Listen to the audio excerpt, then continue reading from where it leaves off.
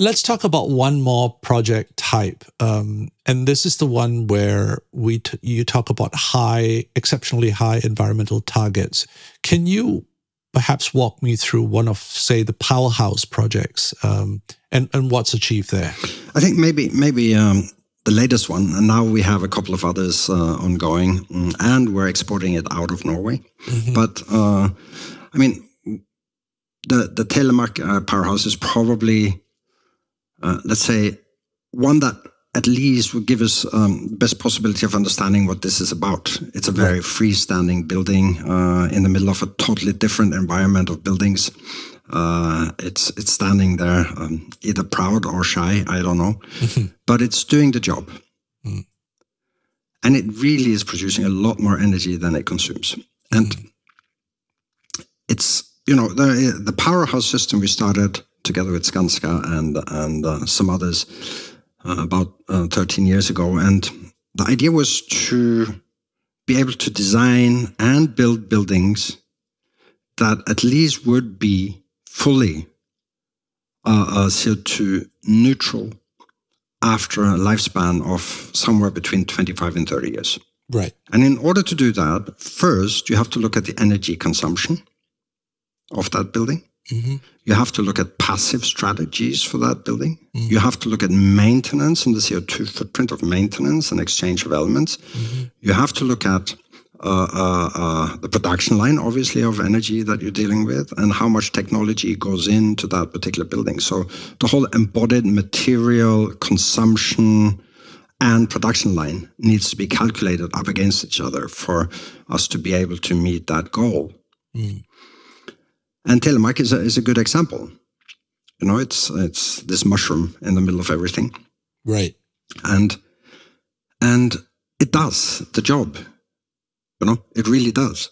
And then all of a sudden you see, okay, this typology I mentioned earlier, form follows environment to an extent, the solar panels just to be very efficient, especially in the Nordic region, in a context, okay, they have to be angled a bit. You have to get the most out of the sun. Mm. You have to produce more than 630 kilowatt hours on a photovoltaic solar panel for that panel at least to pay back its own footprint.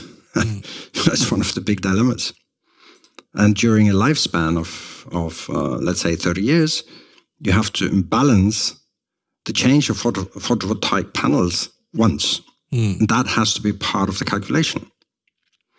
So the powerhouse system is trying to do that at all levels. And the calculations are conservative. So for many of the powerhouses now, and the same with Telemark, we're performing better than the calculations. All right. And I think that's interesting because engineers have a lot of discrepancy in every calculation. They want to be on the safe side. They don't want to promise something you can't deliver. Okay. So they're conservative. But, there are typologies of buildings, especially in the office segment. Mm. It's a little more difficult with housing because the individual comfort zone is so different from family to family, person to person. But we're doing that for the moment also. But I think especially in all these thousands and thousands of square meters office buildings that are being built, there it's totally simple. The building, the photovoltaic on the roof and the south-facing facade of the building produces, 256 megawatt hours each year? Something in that order? Yeah, that's around that size, yes. And remember, every place on Earth has the same amount of daylight. It's just distributed differently throughout the year. So part of the system is how to deliver this overproduction during the summer in the Nordic countries back to the grid. Mm. Right, so the grid becomes the battery. Yes.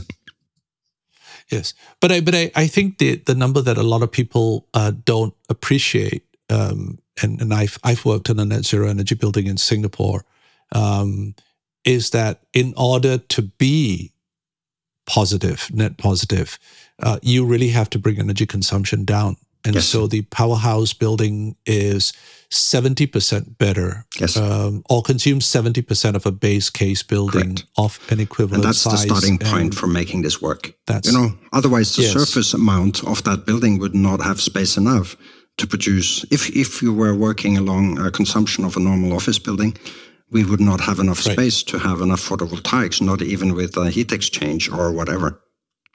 Right. And that's another really important part of the equation, that there is heat exchange with geothermal.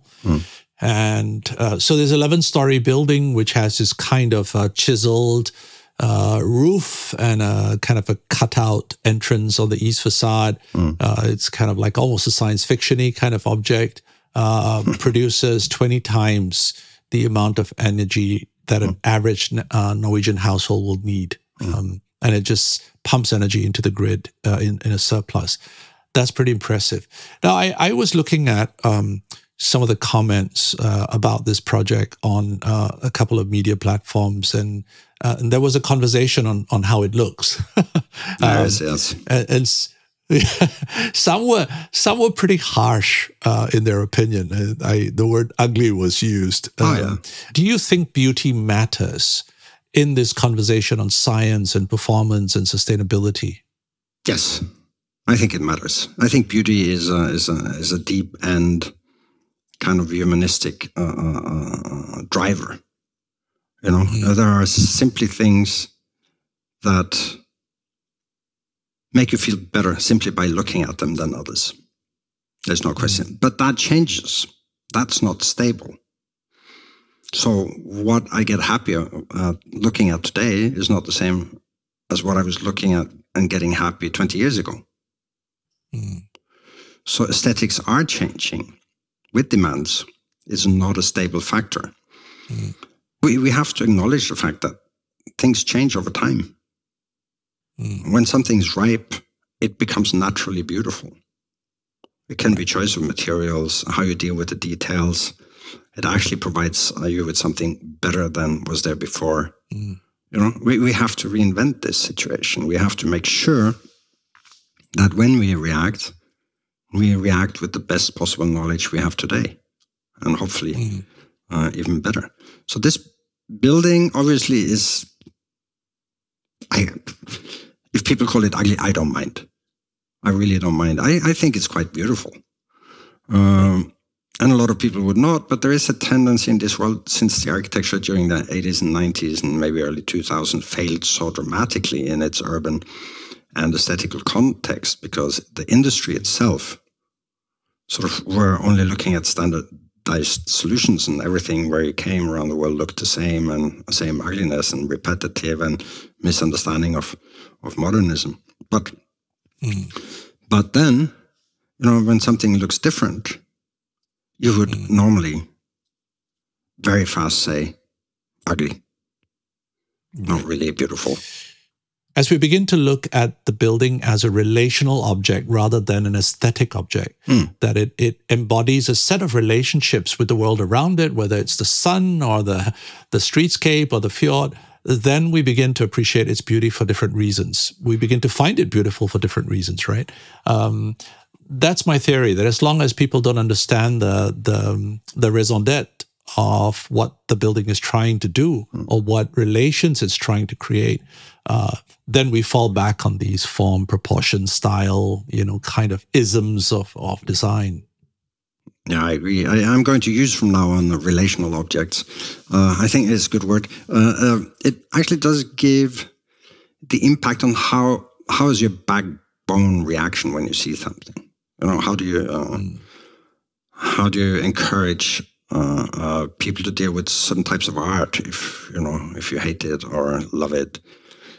Can you paint a hand? And if you can't paint a hand, you can't paint any painting. It's one way of thinking about it. But relational is, I think you're absolutely right. Relational is beautiful. It has this inherent beauty in it, simply because it matches. It brings together. It's embedded in that, in the approach of that design, and that makes it beautiful. But you have to know. Exactly. I agree with you. You have to know. Yeah.